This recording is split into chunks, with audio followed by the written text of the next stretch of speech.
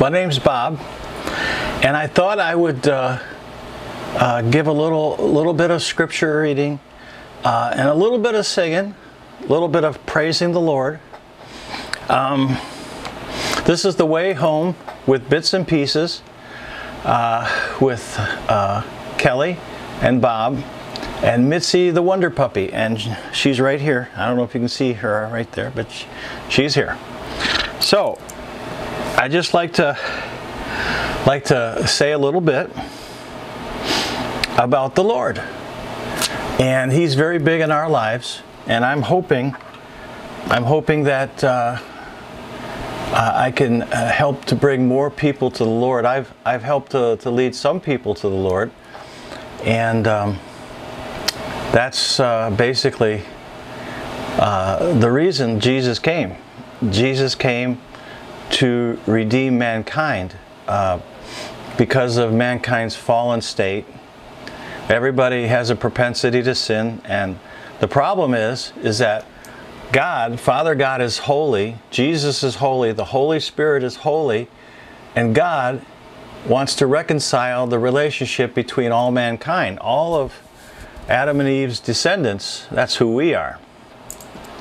Sometimes it takes a little bit of faith to understand that everybody in the world is a descendant of two people, but that's what the Word says. And so I guess things can happen where people don't look alike, people don't talk alike, and there's stories to go with that in the Bible.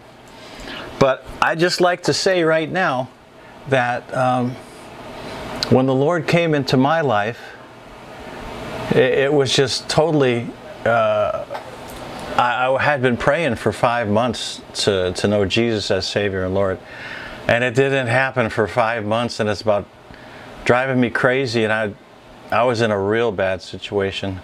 I had to find God because I didn't understand what was going on in life, and He did show up. I did get saved. I'd like to tell you just a little bit about how I got saved. Well, first you have to seek God with all your heart, because He likes to stay hid. I mean, He expects us to seek Him out, and so I did. I sought Him out. At first, you know, at first I didn't want to seek Him out because nobody wants to admit they're a sinner. That's what you have to do.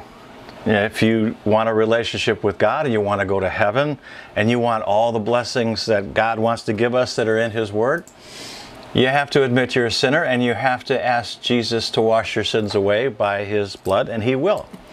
But you have to ask, and you have to seek God. So I sought Him for 5 months, and I was getting to the point where I was getting so discouraged because they said that, hey, you pray with all the ministers and you expect to get born again, and it wasn't happening.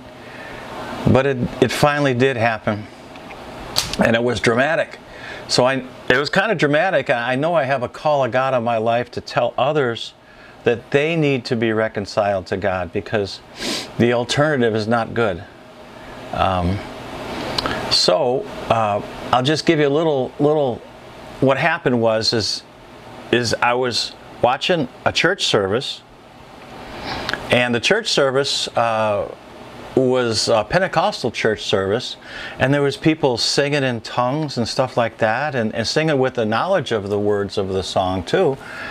And I was just going to praise God, even though I didn't know the Lord yet, and I figured that, you know, Jesus was the Lord, but I couldn't get in touch with Him. But all of a sudden, as I was singing and I was praising God, watching the church service on TV, because I wouldn't have gone to church at that point in my life. But anyway, guess what happened? All of a sudden, tears are streaming down my face like a torrent, like a river of tears. And then I look up, and the ceiling's gone, and the roof is gone. At this point, I was back in my parents' house, living in a bedroom. I was watching the TV at midnight, and so the sky is open.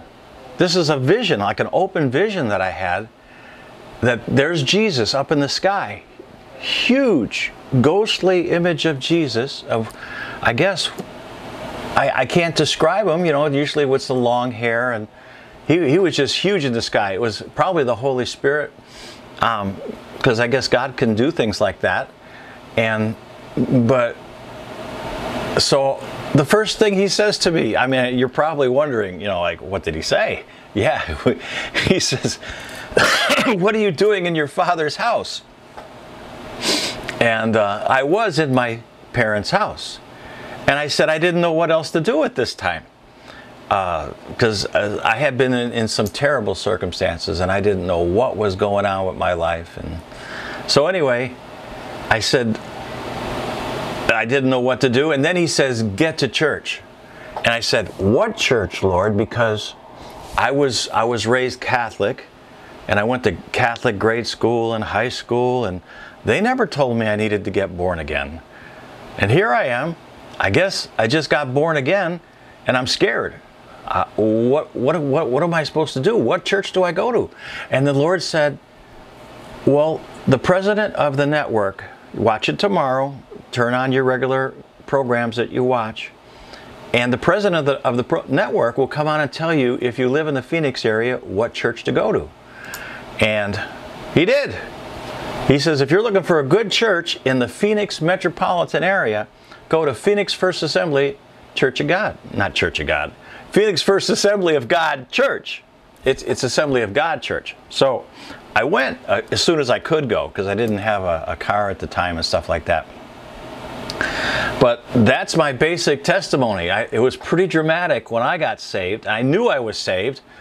Everything around me for the next 10 days had a shimmering quality. It was like glistening. Everything had glitter that wasn't there, but it was sparkling and everything. I mean, people, the house, the car, outside, the trees, dog, the cat, everything. And it was like a heaven on earth experience. And I tried to relate this to my folks, and they say, "Oh, yeah, okay, yeah." But see, it's a personal thing that happens to you, and maybe others can't appreciate it if they don't know. And my parents did not know the Lord at that time. So, to make a long story short, I did get to church. My grandmother, she got me a motorcycle, and so I rode a motorcycle to church, and that's where the Lord started moving in my life, and that's where I met my wife. They had a big singles ministry, and I got involved with ministry, and it's my goal now to pursue ministry in the Assemblies of God, Assembly of God Church. And right now I'm going to School of Ministry in New York State, and I'll be taking my 3rd course, and I've registered for the 4th one. And if you go through this for 3 years, you get certified, licensed, and ordained eventually. And you have to be interned a little bit with the pastor, and he takes you through hands-on doing what pastors do and stuff like that. And so I just want to help people come to the Lord. Later on, I did get my mother and my dad saved. The Lord saved them. I didn't save them. But I witnessed to them and told them about the Lord so much that they finally agreed to pray to receive Christ as Savior and their sins washed away. And they did. And many other people, because I got involved in church with outreach, driving a bus and picking up kids to come to church. And when the kids got saved, the parents would hear about it, and the parents come and they get saved, and it helps the people in the city of Phoenix to come to the Lord. And I would go witnessing out door to door and knocking on doors and asking people if they'd like to come to the Lord, and that people came to the Lord a lot out there at Phoenix First Assembly Church. And somehow I met my wife, and she lived in New York, upstate New York, and so we moved back here. And one of the things is we got involved in a prayer meeting, and we invited my wife's daughter, my stepdaughter now, to the prayer meeting way back. It must have been 25 years ago or more right now, because I've been married 30 years. And the daughter was praying with us, and all of a sudden God comes really big. The Holy Spirit comes really big in our apartment at that time in Scottsdale, Arizona, and all of a sudden gives our daughter fantastic, what would you call it, anointing. And she prophesied that we would come to New York for ministry. And pretty soon we did leave Arizona and came to New York. So anyway, that was a short synopsis of what God wants to do in someone's life. And what He did for me, He'll do for you. And that's the bottom line. He's not willing that any should perish, but that all would come to repentance. And if you repent and you ask for forgiveness for whatever sins, God is faithful to forgive. And Jesus is the way, the truth, and the life, and He will save you. He will save you from your sins and forgive you. And when He forgives you, He doesn't remember them. God the Father doesn't remember them. The Holy Spirit doesn't remember them anymore. It is a challenge to admit you're a sinner, because I found that was a blockage for me for years, because there were some people that witnessed to me in my life years before, and I didn't want to go. I didn't want to admit I was a sinner. Well, you can't wait, because you never know what life will bring or how long someone's going to live, because you don't want to die not having reconciled your relationship with the Lord. So that in a nutshell is the testimony that brought me to the Lord. And I found out later from dreams I had when I was a kid and things going on in my life that I have a call of God on my life. So that's why I'm pursuing the School of Ministry, and I hope to be an Assemblies of God church pastor, or possibly an evangelist, because when I did take my PA system, you can see it in the background here, I took it to the local park and I was singing gospel music, and I was ready to lead someone to the Lord. And sometimes it's hard to do that, but I did it like three weekends in a row when they had this, because I was able to do this in one summer 3 times. The second time I did it, the Lord, once you know the Lord, He gives you gifts, especially if you get filled with the Spirit. You get saved, you get born again, but you also get filled with the Spirit. And after the Holy Spirit fills you with the Spirit, His Holy Spirit, He can give you gifts. And He did give me the gift of evangelism. So I have a gift to lead more people to the Lord. And so that's where I'm headed for ministry as soon as I can. And I'd just like to sing a little song, Amazing Grace. I don't have the words in front of me right now, and I'll do it without the music. But I did spend about 3 or 4 years in the choir, and I was in worship teams, and I always loved to praise the Lord. Even when I was in Catholic grade school and high school, if I went to church back then in the Catholic Church, I never could figure out why so many people didn't want to really sing out and praise God. And I didn't even know the Lord back then. But it's one of the calls on my life is to sing and praise the Lord. So, besides preaching the gospel. So, I'm going to sing just a little bit of Amazing Grace. Amazing grace, how sweet the sound that saved a wretch like me.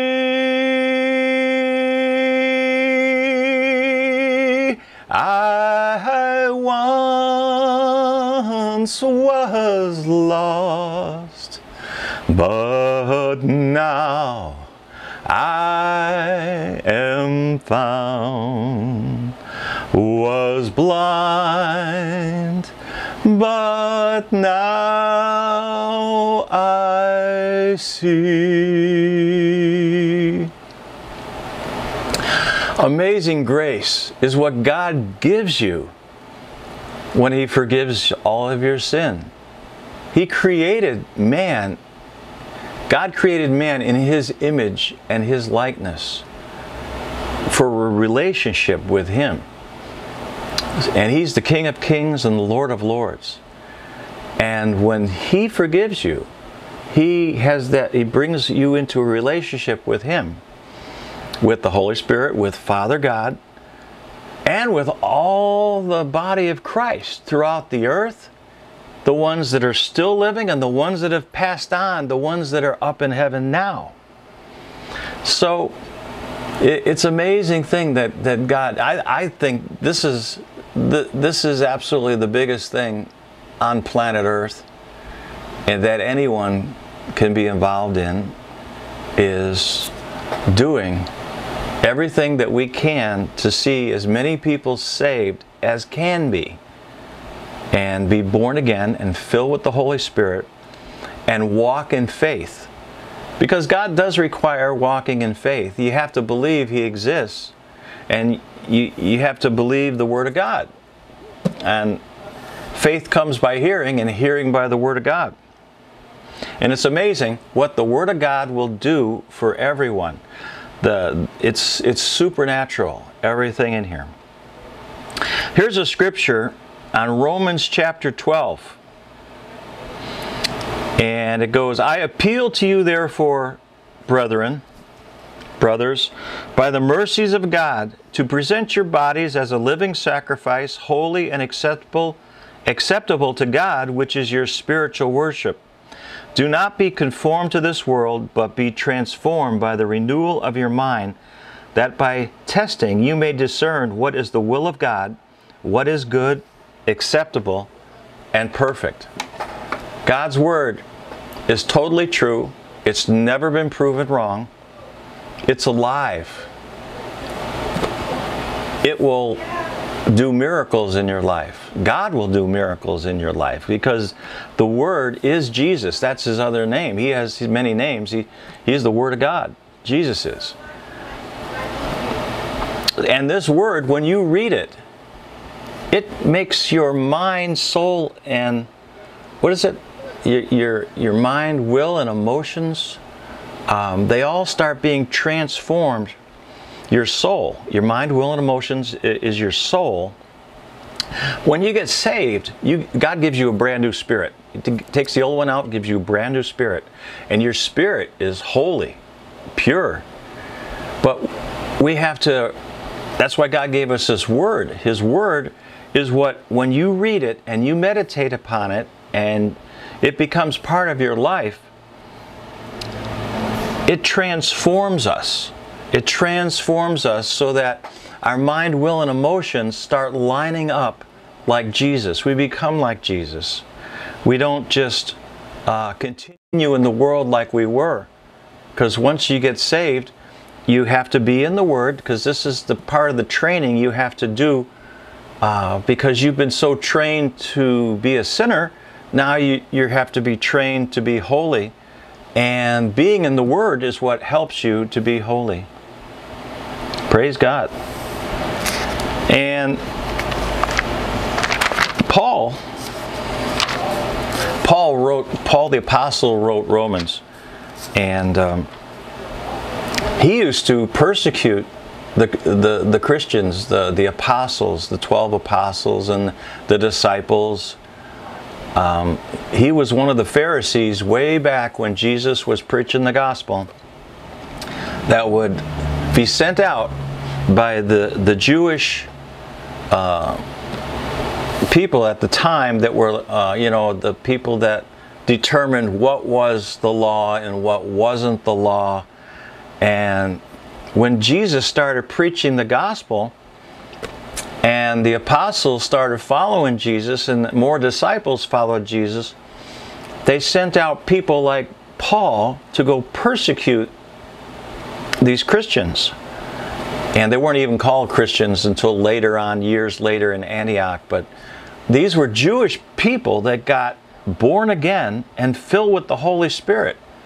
And the Jewish people that weren't born again and weren't filled with the Holy Spirit did not like this. They didn't like seeing people be changed, such as being healed or being raised from the dead, they didn't like this because they couldn't understand it. And they couldn't understand if Jesus said he was the Messiah, how come he wasn't riding a white horse and come from heaven and going to save them from the Roman Empire and everything? They were expecting a different kind of Messiah than what Jesus came as he came this time. He's coming again, and he's going to come again as more like a lion and not a lamb. And he is the Lion of Judah. Praise the Lord.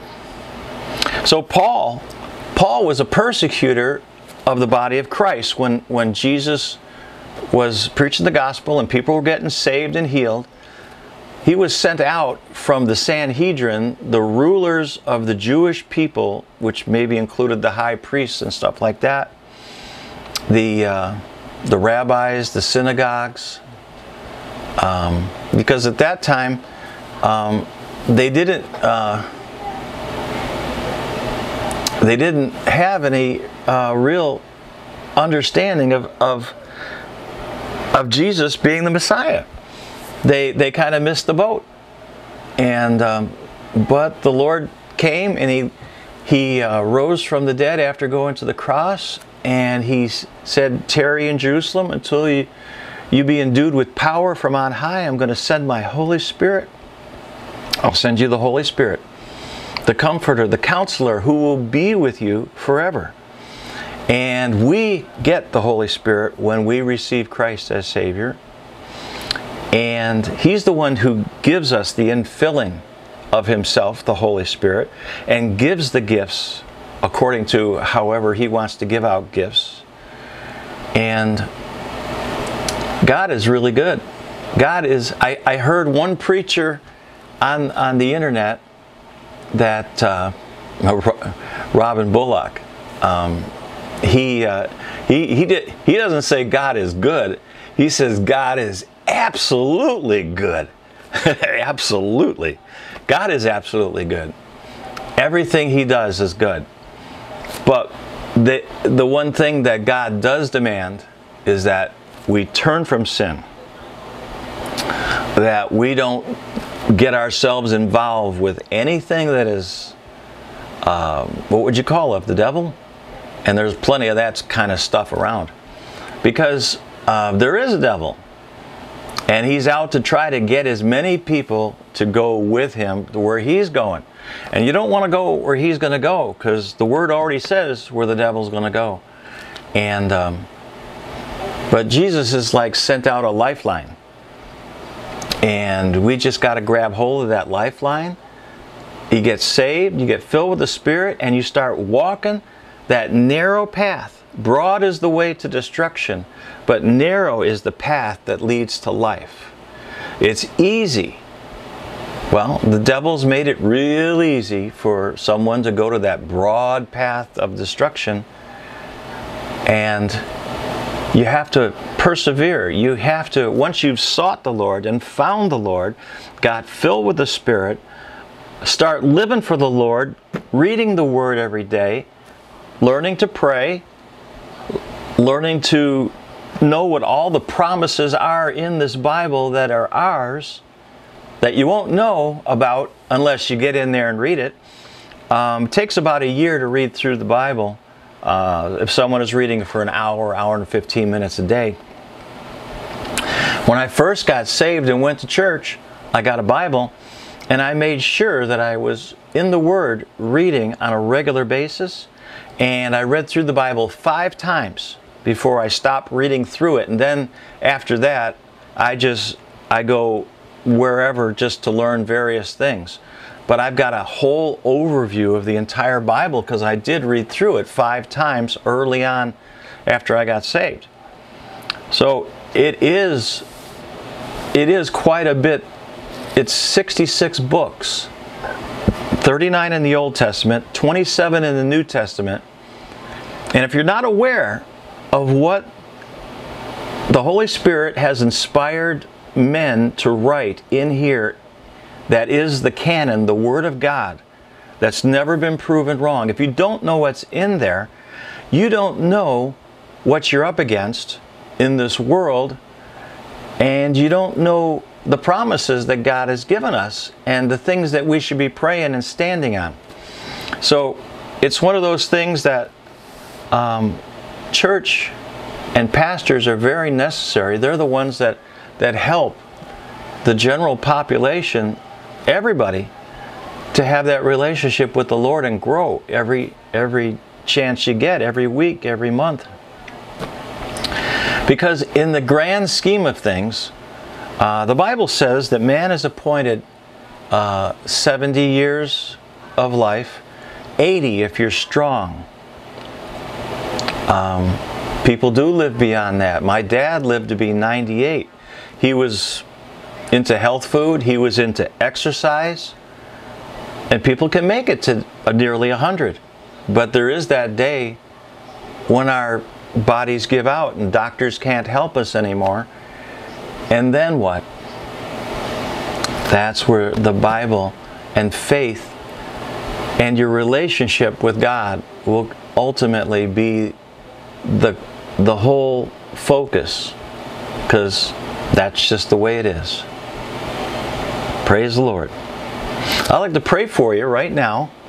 Father, I pray for everyone out there who's watching this video of the way home with Kelly, Bob, and Mitzi the Wonder Puppy.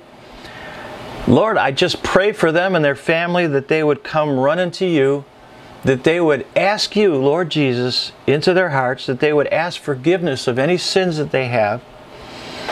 In Jesus' name, I pray that you would bless them in this regard, and I pray that you would send people to validate what I've said, people who would witness to everyone about the miraculous things and the amazing grace that God can give us, and it's for every one of us. Thank you, Lord, that they would find you and make you Savior, and not only Savior, but Lord, and that they would have the faith and the perseverance to keep asking you, Lord, into their lives until it happens. Because it took me 5 months. And there's things that happen in someone's life that you don't understand, and I still don't understand to this day. Maybe the Lord made me wait. Maybe because of how important it is. I mean, because I was really, really appreciative when He did come. Thank you, Lord. Bless them all, Lord. Bless all their families. When there's a scripture in the Word that says, when you come to the Lord, you and your household will be saved. That's a promise.